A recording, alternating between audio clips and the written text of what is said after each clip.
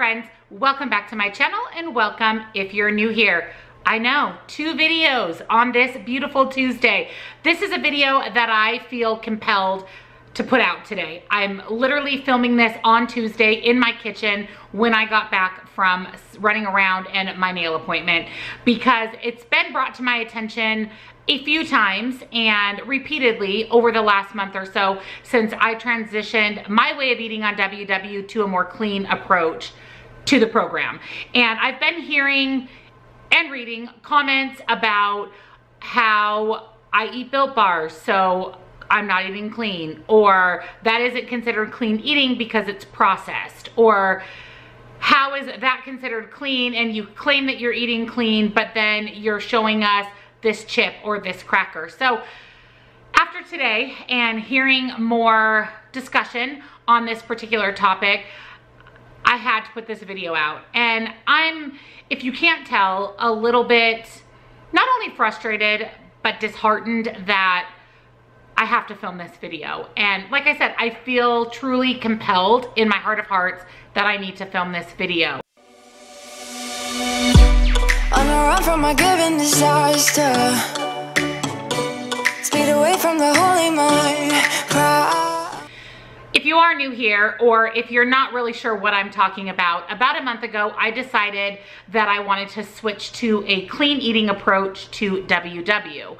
The reason for that is because I wasn't seeing the success on the scale that I wanted to see. I wasn't feeling my best self, my healthiest self. I lacked energy.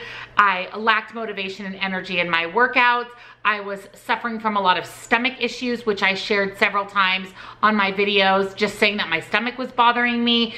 So I did a little bit of research, well, a lot of research, and decided that I just wanted to eliminate sugar-free foods and fat-free foods from my diet.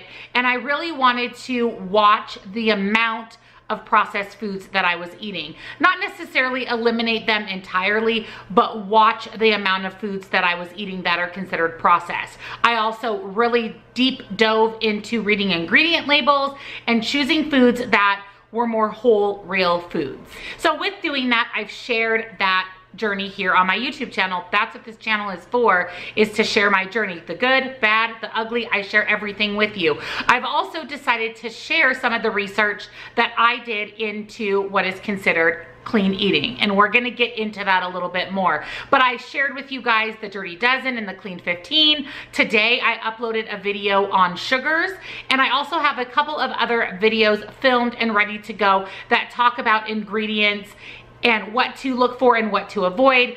But after this being a constant discussion on whether I'm eating clean based on your definition, her definition, his definition, I'm really rethinking whether or not those videos are gonna be uploaded here on my channel. And that's part of where the frustration comes in, is I did a lot of research. I continue to do a lot of research because I wanna share with you guys not only my journey, but what I'm learning and what I'm finding through trial and tribulations, what works, what doesn't work, what foods look good, don't look good. I want to share all of that with you guys here on my channel. But there has been so much negativity around this subject that I'm rethinking that altogether. Now, will I continue to share with you what I'm eating? Yes, of course. I'll continue to share my meal prep, what I eat in a day, my weigh-in video, recipes, but I don't know that I want to continue sharing information with you as far as what I've found when it comes to a cleaner approach to eating, because there is so much negativity surrounding that. I have heard that there are people going to other YouTubers talking about me and this new clean eating approach, saying I'm not eating clean, saying that they're leaving comments here on my channel and I'm deleting them. Yes, if you guys leave me mean, negative comments, I'm going to delete them off of my channel. I have said time and time again that my channel is a positive, supportive place. And if you're going to leave mean comments on my channel, I am, yes, absolutely going to delete those and block you from my channel to maintain this being a positive, safe place. I am not getting a lot of messages on my clean eating, or what I'm calling clean eating. I'm not getting a lot of response and questions on what about this and what about that. Instead, I'm hearing it from other YouTubers or other subscribers or other people in the WW community. And that is what is frustrating. I can't give you my answer because I'm not being asked. Those questions are going to other people who are outside of my decision to change my approach to WW.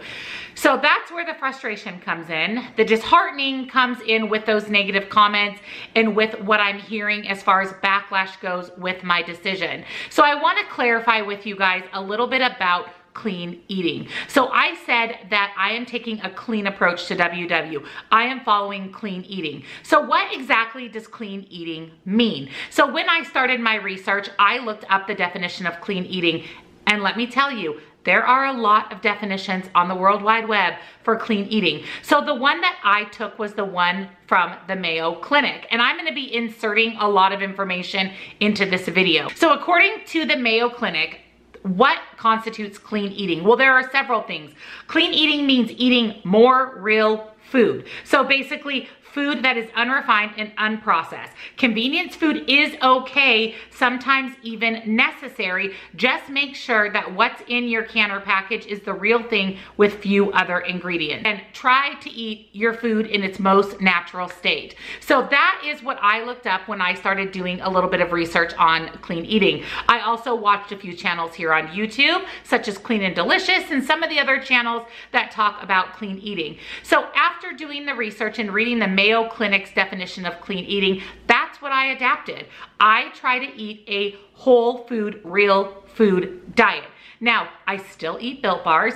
I still eat processed foods. I just try to find a healthier alternative to those processed foods. So for example, if I am choosing to eat a cracker, I'm choosing a cracker with less ingredients or better ingredients or cleaner ingredients. Never, ever once have I said that I am the model of clean eating, that I follow clean eating 100% of the time, the true clean eating of zero processed foods, because that's not the definition of clean eating that I adapted. I adapted to the definition of clean eating from the Mayo Clinic. Now, like I said, there are so many different variations to clean eating on the web. I'm going to share some of those with you. So from Clean Housekeeping, what does clean eating even mean? Here is what the website of Good Housekeeping says, and I'm linking all of these down in the description box for you guys. Good Housekeeping says, the phrase begin with good intentions. It's used to imply eating lots of whole real foods, veggies, fruit, whole grains, animal and plant-based proteins, nuts, seeds, and oils. It's also meant that you should eat as close to nature as possible, minimally processed, not packaged, or originating from a factory. Cooking at home and finding good ingredients were encouraged.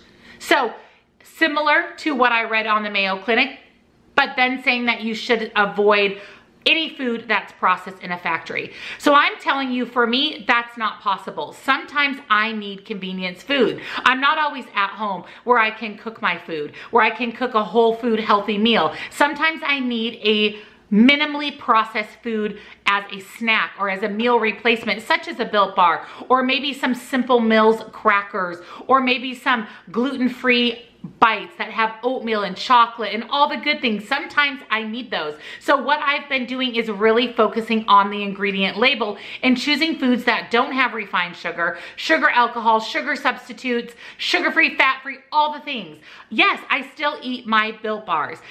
My opinion on Built Bars, and this is my opinion and what I'm doing for me on my journey to eating a cleaner approach to WW. In my opinion, based on the ingredients in the Built Bar and the Smart Points value of the Built Bar, they are the lowest point protein bar with the best or decent ingredients that will fit into my points on WW. I would love to eat a Lara bar every day, but those are 7 to 8 Smart Points. That's a true clean protein bar. An RX bar is pretty good, but there's still natural flavors in an RX bar, so it's not considered a clean protein bar either. But I am limited on the number of points that I get in a day, so I have to make substitutions and modifications that work with my plan. And one of those is sometimes having a Built Bar. I may have it as a dessert. I may have it when I'm on the go before or after I go to Jazzercise. And I don't see anything wrong with me choosing to have that on my journey. Another article I found was from Eating Well. It says that we're not opposed to eating processed foods, but we should try to eat whole food. Clean processed foods exist, like plain yogurt, cheese, whole wheat pasta, packaged baby spinach. You just have to read the ingredients and limit those processed foods. So if you've watched any of my meal preps or my what I eat in a day, the majority of what I'm eating is whole, real food.